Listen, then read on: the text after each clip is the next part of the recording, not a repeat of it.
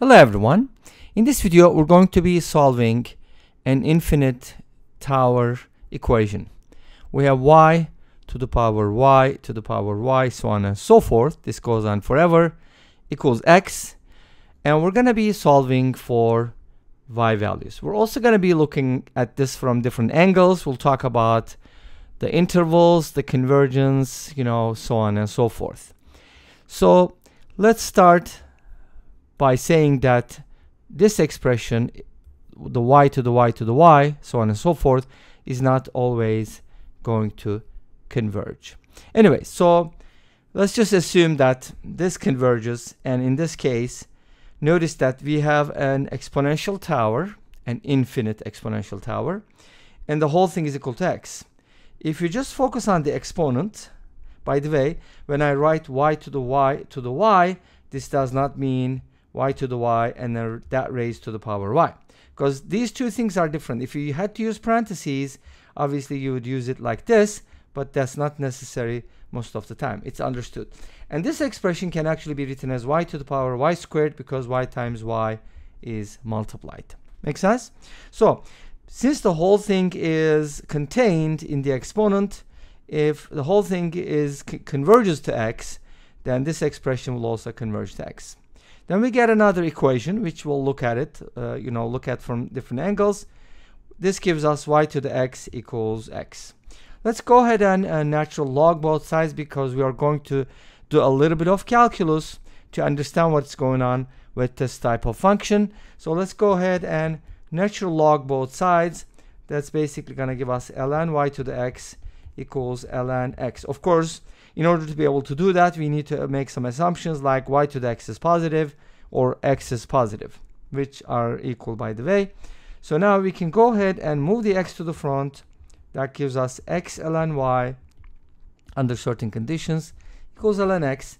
And then from here, our goal should be to solve for y, because we're going to be differentiating it. Let's go ahead and isolate ln y from here. That can be written as ln x over x. Great. Now at this point we can go ahead and do e to the power both sides, and that gives us y equals e to the power ln y, by the way. So this gives us e to the power ln x over x.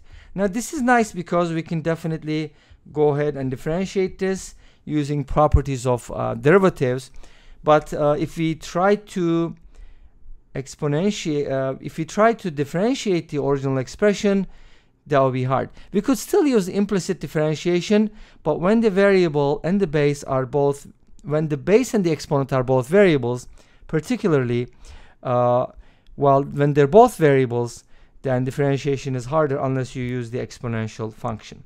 Anyways, that's what we did. And now let's go ahead and differentiate it using e to the power u. It's just going to be the same thing, multiply by the derivative of the inside, which is the derivative of the exponent. In this case, that will be ln x over x. So if you differentiate by using the quotient rule, that will be the derivative of ln x times x minus the derivative of x, which is 1, times ln x, and that'll be divided by x squared. And of course our goal is always setting this equal to 0. If y prime is 0, of course e to the ln x over x cannot be 0 even for complex values of x. So from here we get the following: 1 minus ln x over x squared is 0, and this just means ln x equals 1. Of course x should not be 0 in this case, and from here we get x equals e. Great. So for x equals e, we have a critical point, and let's go ahead and make a table. We're going to make a table with rows for x, y prime, and y, and then we have a critical value which is at e. So this is e, and this is where the derivative changes sign.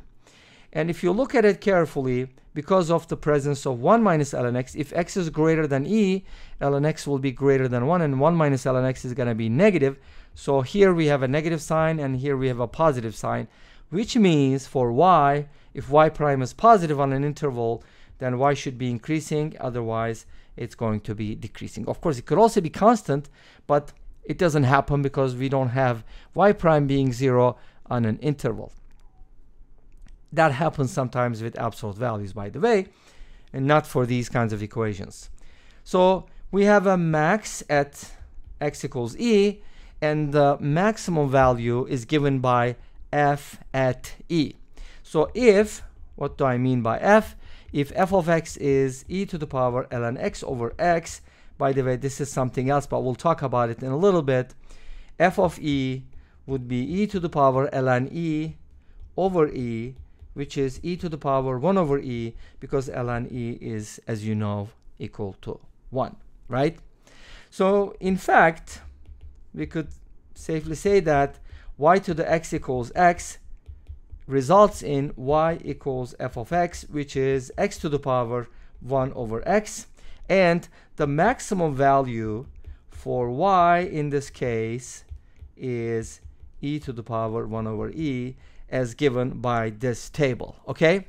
So, and this happens for x equals e. For example, what does this mean? This means that suppose we have y equals root 2. Okay? Let's go ahead and take a look at it, because this is an interesting case, a very, very interesting case, by the way. I don't think there's another case like this, but anyways, I could be wrong. Square root of 2 to the power square root of 2 to the power square root of 2 goes on forever. Set it equal to x, just like the original equation. From here, you realize that, okay, this whole thing is also x, so square root of 2 to the power x equals x. Now, if you think about it, this can be written as 2 to the power 1/2 to the power x equals x, and then if you raise both sides to the power 1 over x and put the x's on the left, you get x to the power 1 over x equals 2 to the power 1/2, which should imply that x equals 2 at least, right? Well, that seems to be one of the solutions, because if you look at this equation very carefully, you realize that, okay, x equals 4 is also a solution. But don't get me wrong, it's not the solution for the original infinite tower, it's just a solution for this particular equation that we got by doing some substitutions. So, we have two values for an expression? No, not really. Actually, if you think about it, you'll see that only one of them will converge, and I'll just give you the intervals. But if you also think about this function in general, y equals x to the power 1 over x, which is an interesting function, by the way, let's go ahead and take a look at some limit values. For example, if x approaches 0, of course, from the right, then x to the power 1 over x is just going to approach 0. And then if you take the limit as x approaches infinity, then this will actually approach 1, which indicates that y equals 1 is a horizontal asymptote. Okay? So our function is going to get closer and closer and closer to this vertical line. I mean the horizontal line, that's what I meant. And that'll be the horizontal asymptote. And I'll show you the graph. I believe I included it in here. But let me just tell you real quick that this infinite power converges for x values that are between these two. And of course, the value that it converges to needs to be between e to the power negative e and e to the power 1 over e. So that's our maximum value. If you think about it, y always needs to be less than or equal to that. What happens if y exceeds that value? We'll talk about it. By the way, square root of 2, which we found to be convergent, or just used as an example, is actually less than e to the power 1 over e, because square root of 2 is roughly 1.41, and e to the power 1 over e happens to be about 1.44. Now, what happens if y is greater than e to the power 1 over e?